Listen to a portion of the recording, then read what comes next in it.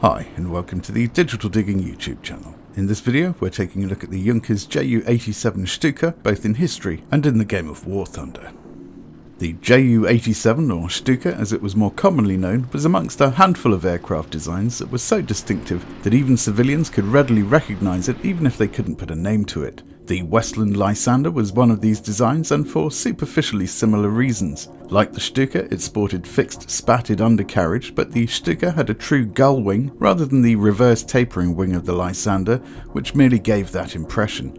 If you're wondering why I'm going on about the Westland Lysander so much, it's because I'd dearly love to see it in the game and didn't wish to miss an opportunity to bring it to someone's attention. However, moving along, and indeed back to the point.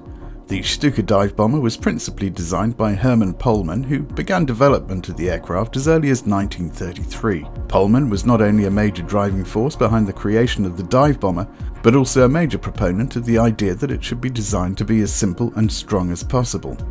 To begin with, the aircraft was powered by the Rolls-Royce Kestrel engine, 10 of which were purchased by Junkers for the grand price of £20,514, 2 shillings and sixpence. The prototype for the Ju-87 was then constructed in Sweden in secrecy before being smuggled into Germany in late 1934.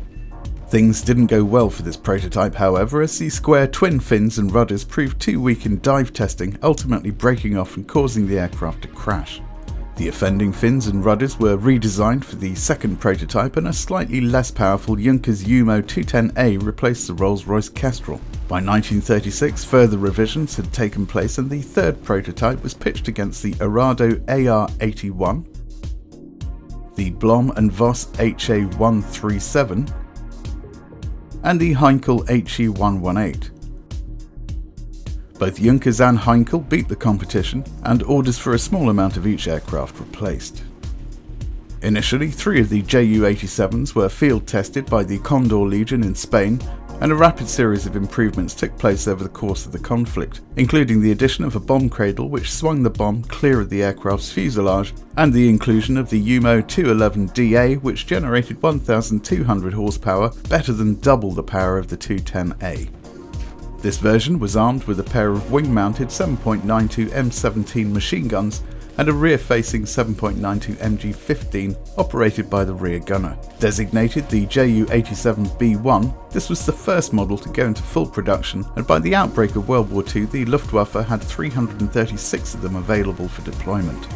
During the course of correcting mechanical considerations, the most vulnerable part of the aircraft, the pilot, had also to be taken into account. While the Condor Legion were fighting alongside the fascists in the Spanish Civil War, it was discovered that retaining a useful level of consciousness during the pull-up at the bottom of a dive could be a problem.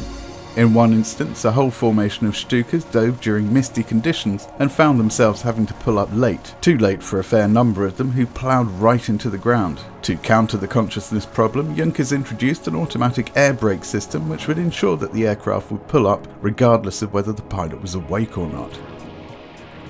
Though frighteningly effective to begin with in Poland, France, the Med and parts of the Russian front, encounters with enemy fighters during the Battle of Britain proved so disastrous that the Stuka was quickly withdrawn to fields of operation where the enemy were unlikely to have air superiority, and used to attack shipping and ground troops, where it employed its Trumpets of Jericho, a psychological weapon consisting of a pair of propeller-driven sirens, to full and terrifying effect.